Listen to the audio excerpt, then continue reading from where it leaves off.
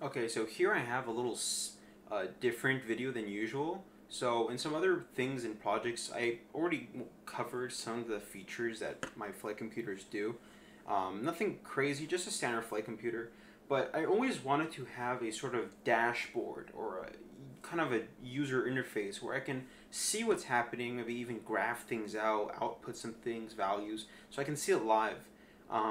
And so I decided to do that with the FC102, which I made, that only has a barometer and inertial measurement unit, which is enough to have plenty of data and to see if the thing works. So I decided to take the data coming outside of the serial monitor and put it into Visual Studio, where I kind of made graphs and a bunch of labels that I can see the values that are being outputted, such as gyros and all the axis, accelerometers, altitude, temperature, and pressure. And so I wanted to show you that today. So here's like the standard program where I kind of programmed the entire flight computer. So we have the accelerometers, kind of all the gyros, all the good stuff. And basically what I'm doing is I'm putting it all in a serial packet, which is like a sentence, which basically starts with a special character, and then Visual Studio can read off the first character and know that that value before it is the gyroscopic value for the X, as well as the Y, Z, and it'll do that so on and so forth for the rest, until there is a new line, which I printed down here, and then it was just going to read from the beginning, the last, so it's going to do a little loop. And so I take the data that's going to be on the serial monitor and I run it through Visual Studio here, and I take it and graph it out as well as editing labels. And so the final design kind of looks something like this, where you have different stations for different things such as pressure, accelerometer, and gyroscopes. And so if I initiate kind of the program and start it up, there's a window that pops up where I can edit the port, which I can try to zoom in there.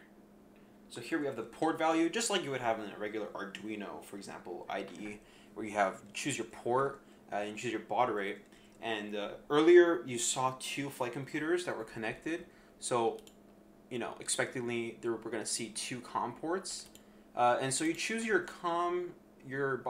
baud rate. So I use 9600 for this example on this flight computer. And so when I kind of press open, I have to choose my COM, and then you'll see that all the graphs disappear because it's ready to output the data. And so if I kind of shake my flight computer so that the launch detect sequence turns on, there you go, you see a bunch of graphs and values starting to show up, which is, I think, really cool. This took longer than expected. It was a lot of debugging, but it did finally work, and there's a bunch of you got your gyro values, and I decided to add a little complementary filter so that the signal is way, way smoother. I don't know if you see that. Oh, the camera's not focusing. There you go. So there is your X value, and then you have your Y value. It's moving up nice and smoothly. And so I rest that. On the next, we have the accelerometer value. And so this is the values make sense. You got around it should be 9.8 meters per second on the y-axis, and then relatively 0 because the other ones are normal to that y-axis. On the altitude, it's just reading from a BMP 280. Nothing crazy. You're getting it's pretty accurate. So when I go up by roughly a meter, it slowly goes up to that respected value. Then when I come back down, it decreases. And it's the same for both system pressure and system temperature, if this allows me to there you go. So here you'll see your pressure. I don't know what's happening there. That's a really large number. I think that's just pascals. This should be divided by 100, but that's a quick fix on the Arduino side of things. Graphs that out, as well as your temperature. So your temperature here, it says 24.63 degrees Celsius, and I have a little physical one here, and it says 26.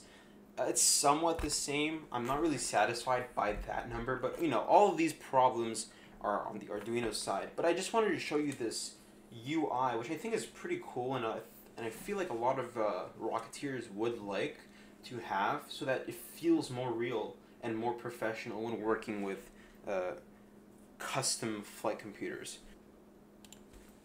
I also forgot to mention that I put a avionics status kind of box here so that you can kind of see what's happening in the system. So it's not just graphs and values, but also status. So if the connections are right, if launch detection is true or false, if the continuity is good, if pyro has been ejected. And even below here, I added a little box which prints out the serial or data packet that we talked about earlier in the Arduino program. And you can see here that, the values are printed out, and then each sequence are printed out in the charts or respected labels. And so it's really like kind of a simple implementation to your rockets, because sure, right now my flight computer is wired up to my computer, but this can easily just be through radio transmission from your flight computer into your serial monitor, which is then printed out into visual. So even if it's obviously not wired and wireless and through radio, this can work perfectly fine. I wouldn't see, sure, there might be a small delay or lag, but it should still work. So that's just something else to point out. So that's it for this video, and I hope you enjoyed. Let me know what you think about this project. Yeah, thanks.